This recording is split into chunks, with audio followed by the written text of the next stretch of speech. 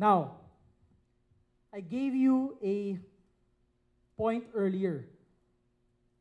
When faced with deciding between uptrends, downtrends, and sideways, what is the path of least resistance?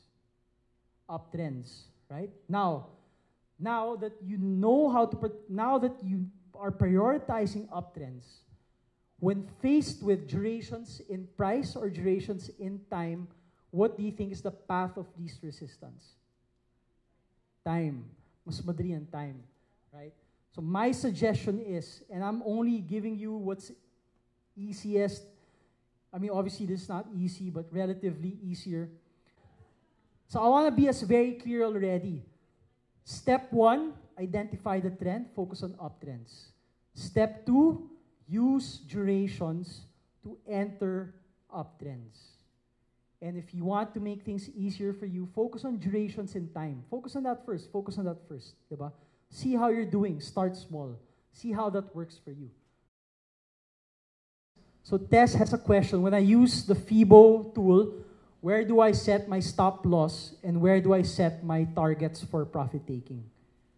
When I enter here, at this particular, that's my first entry. Where do you think is my stop? So below this particular support level over here. The reason why, and that's exactly the reason why I'm using a FIBO in the first place, because I want to be able to identify a support which will serve as a pivot, which means that if it goes above, then all good. I'm holding my position. I'm looking to add more. If it goes below, then I'm cutting it and I'm moving forward to the next one. Next question is, where is my taking profits area? So typically, what I would do is, in this particular example, I would maybe draw a channel here that connects the lows and connects the highs. So if you look at the first area where we sold, or where I sold, kanya-kanyang benta na kami, but the first area where I sold was this level over here. After the channel, do you guys see why I sold it? If we're going to buy at a bounce of support, then a bounce off resistance is a legitimate sell signal that we can take advantage of. So this is something that so obviously, I only sell it as it reacts off resistance. I'm not selling in anticipation.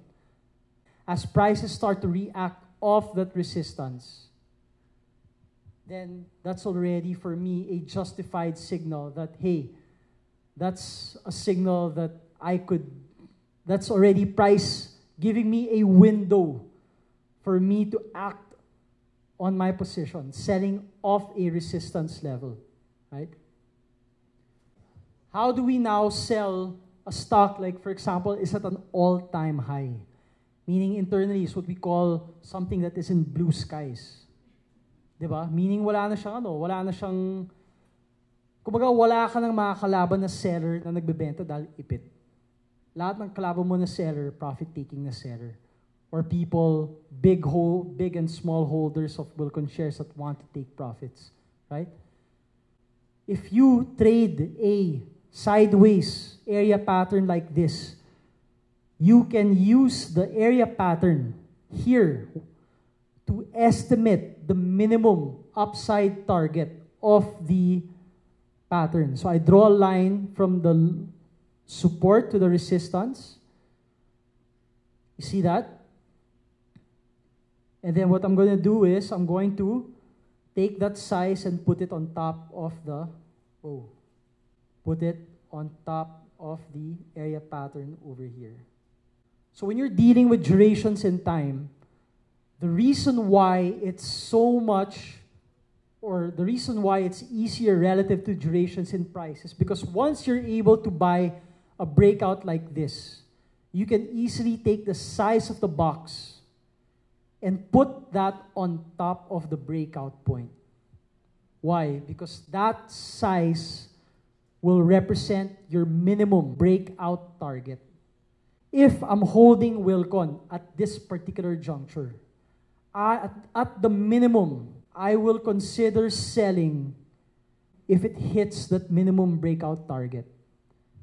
So I think looking at where prices are now, I think that's around 12.9, 13, if I'm not mistaken, thereabouts, 12.9 to 13. However, what if it goes back below my breakout point? Then I just have to liquidate my position, right? Because the reason, the basis for my stock market operation ceased to exist if it goes below that breakout point. Therefore, why should I still be in a position where my basis for entering so has already disappeared? You follow? Right? So what if you bought it here? You buy it here, then obviously, if it breaks out, then you're looking for the minimum breakout target as well. But you want to move your stop to the breakout point as well. You guys follow?